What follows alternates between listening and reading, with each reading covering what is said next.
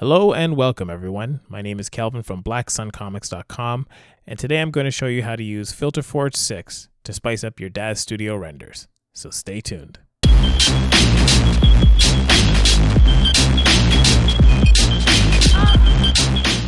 Okay, some quick housekeeping. Thanks to everyone who left ideas for future videos. I've received a lot of requests. People have been leaving comments and sending me emails, so the list is very long right now. I'm going to need you to be patient with me as I go through that list and cover each topic. Don't let that stop you from submitting your ideas, though. You can do so in the comment section below. If your idea falls within, if your idea for a future video falls within my area of expertise, I will definitely cover it. So now on to today's topic, FilterForge 6. Now, full disclosure, even though this video is not sponsored by FilterForge, they did provide me with version 6 of the software so that I could demo it for all of you. Now, I'm not new to FilterForge. I had purchased it and have been using it for years before the company had ever approached me. I think since 2012 when I first started experimenting with 3D comics. Anyways, my point is I'm going to give you an honest opinion. I'm going to give you my honest opinion of the software in regards to how it fits into my own personal workflow. As you watch this, if you end up liking FilterForge and feel it's software that you can use in your own artistic endeavors, I would ask that when you decide to purchase that you please use the affiliate link provided in the video description below or in the video card above. You don't pay anything extra for the software when you use the affiliate link. Again, you do not pay anything extra, and I make a small commission that goes towards keeping the lights on at this channel. So if you like the information that you're getting, you can support by using the affiliate links. So first and foremost, what is FilterForge? FilterForge is a plugin for Photoshop that allows you to add creative effects, aka filters, to your images over and above the standard filters that already come with Photoshop.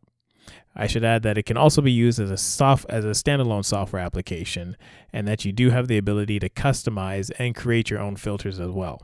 FilterForge comes in handy when you want to achieve a certain look that Photoshop's native filters can't do or are too difficult to achieve using their native filters. I've run into that before. Photoshop is very powerful, but it can't do everything. So this basically extends the functionality and the creative potential of Photoshop. Basically what it comes down to, FilterForge is a time saver. And for me personally, it's been an invaluable tool in my digital artist toolkit. So why do I use it? I started using FilterForge because I was trying to achieve the comic book look for the images that I was rendering from DAZ Studio. If you have been following the channel for any time, you know that I don't do the typical hyper-realistic renders that DAZ Studio is known for. I don't have anything against it. If you make hyper-realistic artwork, that's fine. It's just not what I do. I tried achieving that comic book look natively in Photoshop, and even though there are a ton of videos on YouTube and tutorials online, I couldn't find anything that matched the vision that I had in my head. So I needed to look for something else. I almost gave up when one day I did a Google search and came across FilterForge and figured, this looks like what I want to do, so let me try it out. I'm glad I went with my decision to purchase the software because it absolutely allowed me to create the exact look that I wanted. Mind you, it wasn't able to do everything on its own. I still had to use FilterForge in conjunction with some of Photoshop's native filters, but all in all, it produced amazing results that looked better than anything that I'd seen out there. The results were so good, in fact, that I used it on nearly every single image that appears in my graphic novel, Black Sun: The Longest Night.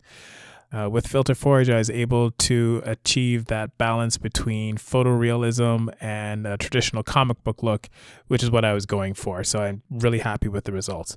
If I had one complaint about the software, it would be the amount of time that it takes to apply a filter.